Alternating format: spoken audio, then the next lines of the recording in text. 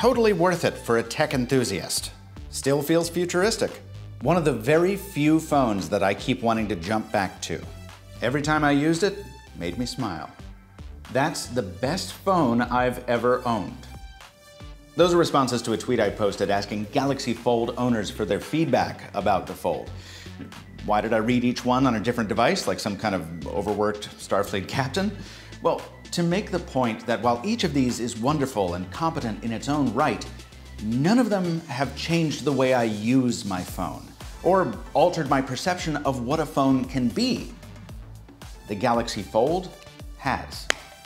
I'm Michael Fisher, and this is Into the Fold, MrMobile's monthly series covering life on a folding screen.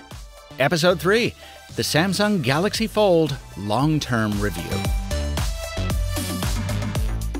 Some background on this particular Fold. I bought it on December 31st for the dual purposes of launching this series and also making sure my friend Nirav wasn't the only guy at the New Year's Eve party with a folding phone. Since then, the Fold has been my everyday phone. It took me through the CES 2020 trade show, it kept me occupied while I was stuck in a hospital bed with the plague I got at CES 2020, and over the past few months of sheltering in place, it's contributed to the delay of my iPad Pro review, because when you have a folding tablet in your pocket all the time, you find you don't reach for your iPad nearly as often. In fact, that's my usual elevator pitch when people ask me about the Fold. It's a phone when you need it, and a tablet when you want it. But tablet is kind of a dirty word in the Android space. In fact, I remember some good analysis when the Fold came out asking, why do we want a phone that turns into an Android tablet? Didn't the market sort of decide that Android tablets aren't very good? Well, it took owning the Fold, instead of just borrowing a review sample for a few weeks, for me to finally answer that question for myself. See, Samsung always advertises the extreme multitasking capabilities, like running multiple apps at once. And, that does come in handy for things like taking notes while watching a video. But really, that's a rarity in my usage. For me, it's about using my regular apps, usually one at a time, and that added physical space giving me a sense of, well, tell him, General Chang. We need breathing room. Earth, Hitler, 1938. I beg your pardon. I'll put it this way. In the best tradition of cliched reviewer parlor tricks, I wrote some of this review on my Galaxy Fold. Now, could I have done that on an iPhone 11 Pro Max or a Samsung Galaxy Note 10 Plus? Absolutely. In fact, I once edited a whole video on the latter. But as big as those so-called phablet screens are, they still feel more confining, more limiting to me than this vast 7.3-inch canvas. When I carry the Fold, I feel like it's finally realized the dream of those mid-2000s ultra-mobile PCs that LGR sometimes covers, which promised the functionality of a laptop in a unit that fits in a cargo pocket. I use the Fold's home screen more like a mobile PC than any of my other Android phones. I condensed all the apps I usually keep in folders across both home screens into 2 columns for easy access, which allowed me to use the entirety of Screen 2 for the calendar widget. And when it's time for a trade show, I drop an email widget next to Todoist, so I don't even have to open an app to see what's going on. I just open the phone, and there it is. I'm using Nova Launcher, by the way, with the Line X icon pack. It's a little buggy on the outer display. I have to reset my wallpaper after I reboot. And I do wish I could use gestures, but otherwise I prefer it to Samsung's One UI. Oh, and as for responsiveness, the Fold feels as snappy as it did the day I bought it. Now, one thing quarantine has taught me is that the Fold is a device that really shines when you're on the road all the time. It is most useful in the back of taxicabs, on airplanes, and in hotel rooms on quick overnights when you just can't be bothered to lug an iPad along. The big battery is a big part of that.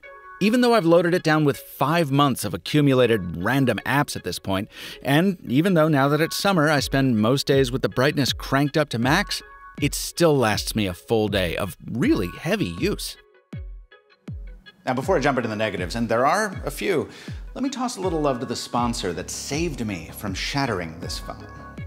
I've had this dbrand skin on my Galaxy Fold almost since the very first day, which is good because I take the Bob Ross approach to handling my phones. Shake off the excess and just beat the devil out of it. Yeah, I've dropped the Fold a bunch of times, open, closed. The worst one being when I accidentally spiked it into the side of my coffee table. The table still has the scar, and so does the dbrand skin. but the Fold is still safe. And if you want to restore some of the vibrance of Samsung's cancelled colorways, RIP Martian Green, dbrand has all the playful paint jobs you could want. This Star Trek sticker is not a dbrand item. Sorry, stay tuned to the end for that. Skin your own phone, computer, or console at this link. And thanks to dbrand for sponsoring this video. Of course, some parts of aging can't be helped by skincare. As I look back on my first unboxing of my Fold, I'm reminded that its hinge is no longer as snappy as it once was. In fact, one of the most 2019 things I've ever read was XDA's Max Weinbach asking Twitter if he should take his Fold into Samsung to get its hinge tightened. I haven't had that service, so it doesn't feel as satisfying as it once did, nor does it sit perfectly flush on a tabletop, which is annoying.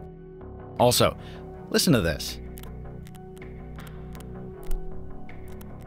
Look, I know these things are hard to build, but we didn't let Motorola off the hook, so Samsung doesn't get any slack either. A $2,000 phone should not squeak when you squeeze it. Speaking of Motorola, I do find it strange that Samsung didn't implement a similar folding methodology to curtail this huge crease running down the middle of the screen. I mean, the Razr has its creases too, but to me it just somehow doesn't look as cheap as the one that bisects the Fold. Other than that, folks, it's the same old stuff. The outside screen needs to be bigger, the inside screen has a pronounced smearing issue when scrolling in dark interfaces, and Instagram is still an absolute mess on these unconventional aspect ratios. Also, while the cameras are still plenty good, all 6 of them, they are starting to show their age a bit as manufacturers really start honing color science and low-light performance in 2020. Conceivably, they could be improved with software updates, but while Samsung has kept the Fold reasonably up to date, there's an expectation that when you drop this much money on a phone, you'll get major platform updates at the same time as flagships that cost half as much. And that just hasn't always happened. If you want to know the biggest problem with the Fold, it's one it inherited from its April 2019 progenitor, a reputation for being very fragile. That first Fold's defective design has already been covered extensively, so I'll link to my old videos rather than retread that ground. But it truly is unfortunate that to this day, the second question people ask me when they see me using this after, OMG, is that the Samsung folding phone? Is, it's really fragile, right? Because while yes, my screen does bear the marks of constant usage, with scratches that run a little deeper and certainly arose more easily than they would have on a glass screen, like the crease, you just don't notice them when you're using the phone. And when you snap it shut after finishing your text or tweet, that soft display is protected. I'm not saying there haven't been display failures reported. Max swapped his out due to something finding its way under the panel, and the occasional bad pixel blotch still shows up on Reddit. But between my experience and those of the people I asked at the top of the video, the great Galaxy Fold display failure apocalypse that many of us expected just hasn't come to pass. There's even a contractor out there who's used one for a while. Doesn't have any problems. Now, does that mean I can recommend the Fold without hesitation? No. It's a nearly $2,000 smartphone with no dust or water resistance, and it's a first-generation product on top of that. I can't in good conscience recommend it for most people.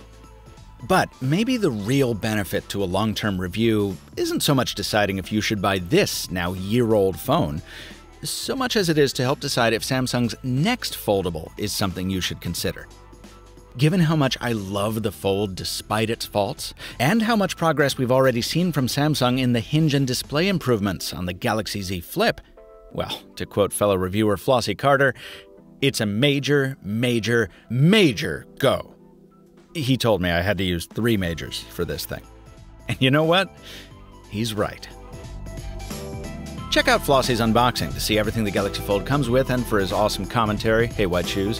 And be sure to check out the other episodes of Into the Fold as well. I'm doing one per month, and I'd love it if you subscribed to the channel so you don't miss the next one. And that promised tip for fellow Trekkies, the Okudagram sticker on my Fold was a freebie sent to me by Bye Bye Robot, as was the beautiful artwork on my bedroom wall. The link is in the description. This review is based on a retail Galaxy Fold purchased by MrMobile.